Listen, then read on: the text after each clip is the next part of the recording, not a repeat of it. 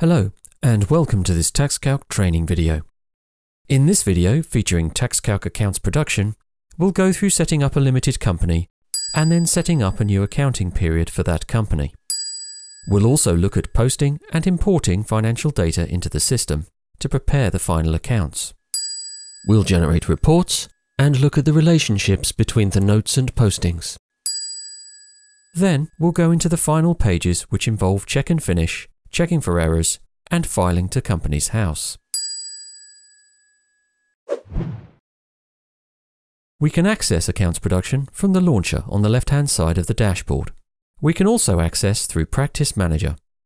Find the client you wish to work on, check the status of any work, and from this point on the left-hand side, click Open in Accounts Production. We can see we've worked on this client before for an accounting period 18-19. Now we'll do the same for the following year. We'll roll it forward, the dates appear in here, and we're ready to go. Click on the period to work on and click Open. Now we're into the accounts production software for that client and period. Accounts production is very simply laid out. There are no complex menus across the top. We just follow the steps down the left-hand side. The information pulls in automatically from the Practice Manager, and then simply set up the accounts how you want.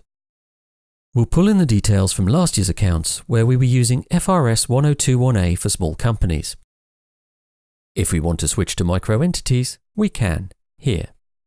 Here we are able to mark the accounts as abridged, and this will be reflected in the full report we will generate shortly. In company status, you have a few other options such as active, unaudited, and so on. Audit status selects what we want to show. Please go through these options yourself when you create each set of accounts. At this point, we can tailor the chart of accounts for that client.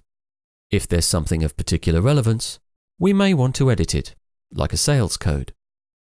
We have space to edit certain areas in the chart of accounts and make pertinent changes. The main screen we come to here is posting. There are two ways of importing information into the system. One is posting a batch. This could be a batch of trial balances, journals, opening balances, accruals, prepayments. Let's go for trial balance and call it TB 2019.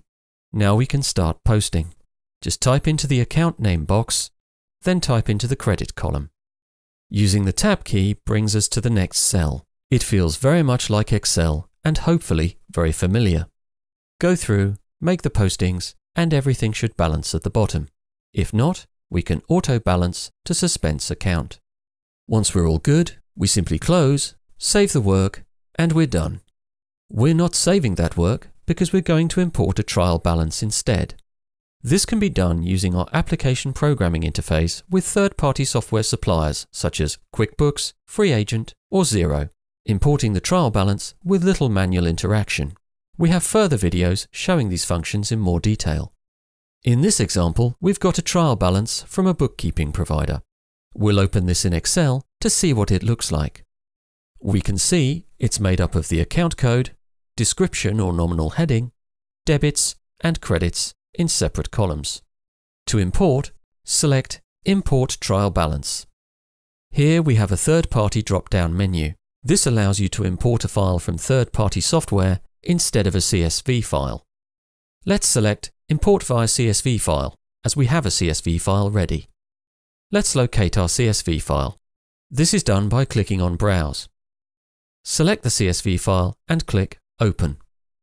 We have a mapping system in place which maps the codes from the previous software into ours. New import maps can also be created. The software reads the file and only shows the codes it doesn't recognize. These are the unmapped codes. Simply go down the list and map anything across that needs to be mapped. In this example, everything is mapped and recognized. Continue through. Everything balances, which is a good sign. Click Finish and it's imported. Here's our trial balance. The trial balance uses CSV files, so it's flexible in terms of the providers it works with.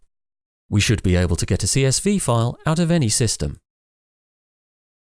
This is the Notes section. Here, you are able to go through the notes and make sure that they meet your requirements. This can also be done from the admin area of the software. There is another training video which covers this.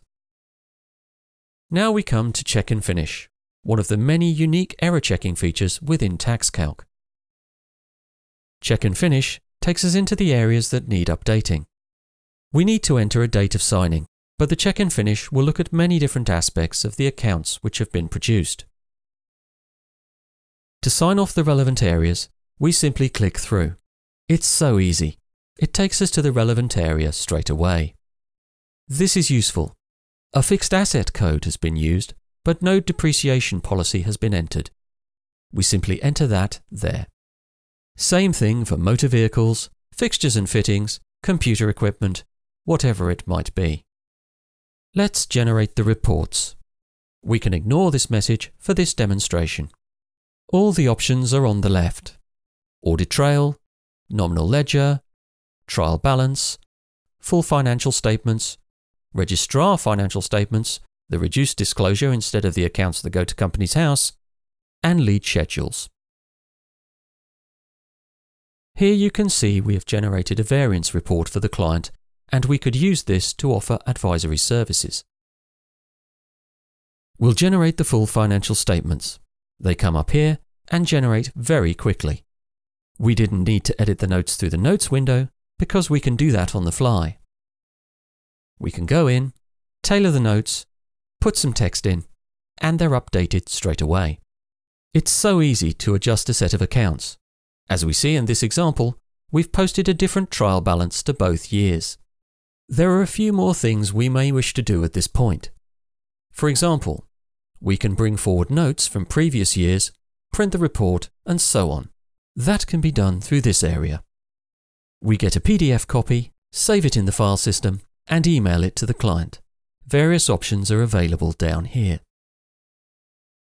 Lastly, back at Check and Finish, we have more options. One step here is Create IXBRL Accounts file. If we're using the corporation tax software within TaxCalc, we don't need to do that. It brings the accounts production IXBRL file into corporation tax for us. We don't need to go into the file system. We don't need to tag accounts manually. It's all done automatically, which saves you a great deal of time and effort. We can file to company's house using a very easy to follow wizard. Just click through here and it pulls in the presenter details. In this example, we've got a test filing option, but click File Online and that'll go to company's house. So that's it. This has been a quick introduction to accounts production. I hope it's been useful looking at the various options. If you have any questions or want to find out more, please go to our knowledge base or contact our support team. To view other videos on the TaxCalc software, click the links above and below. Thank you.